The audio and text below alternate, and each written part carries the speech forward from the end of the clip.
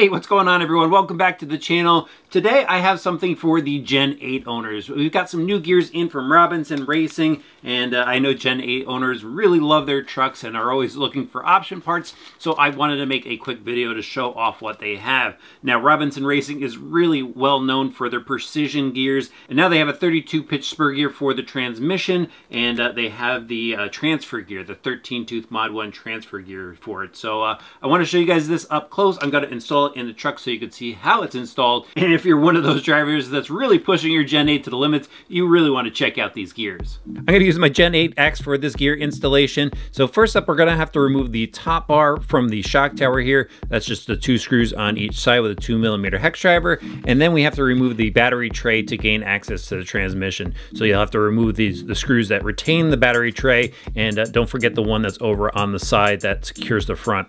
I've got the front brace bar out of the way. I've slid my battery tray out of the way. Now there's 2 more screws in the side frame here that secure the transmission to the chassis. So just unscrew those and you'll be able to lift the transmission out.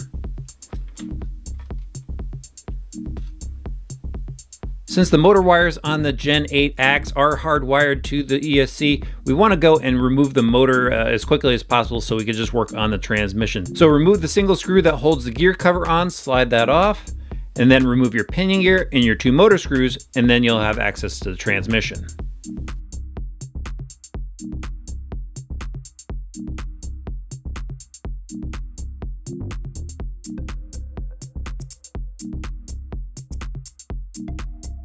Okay, we've got our transmission out of the truck, and the first step here is to remove the motor plate because we want to take the slipper clutch off first.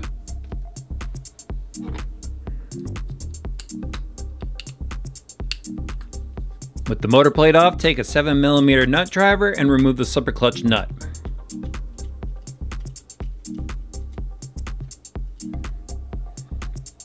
And then remove all the slipper clutch components. Now, because we're swapping out the transfer gear, we want to take the screws off that hold the rear case on.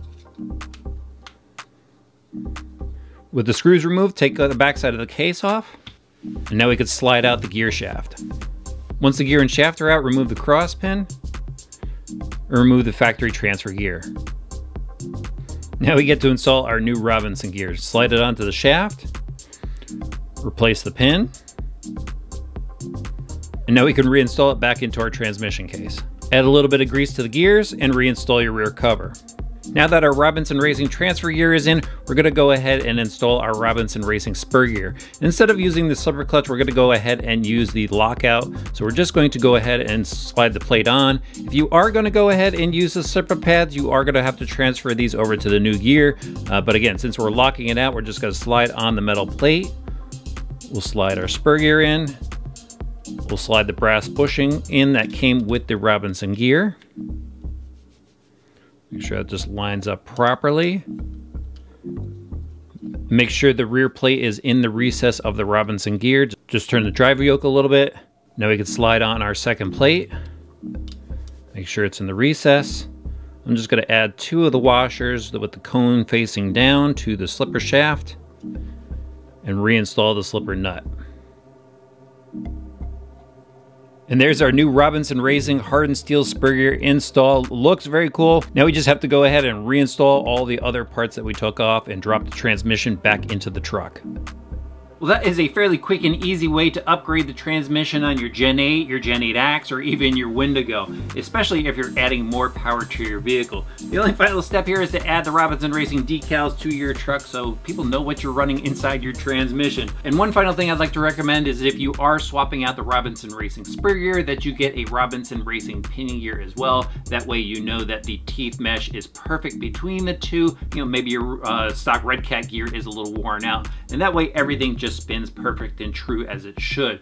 All right, guys, thanks for checking out our Robinson Racing gear swap on the Gen 8. If you haven't done so yet, please click that subscribe button and the notifications bell. We'll see you back here soon for some more RC Driver videos.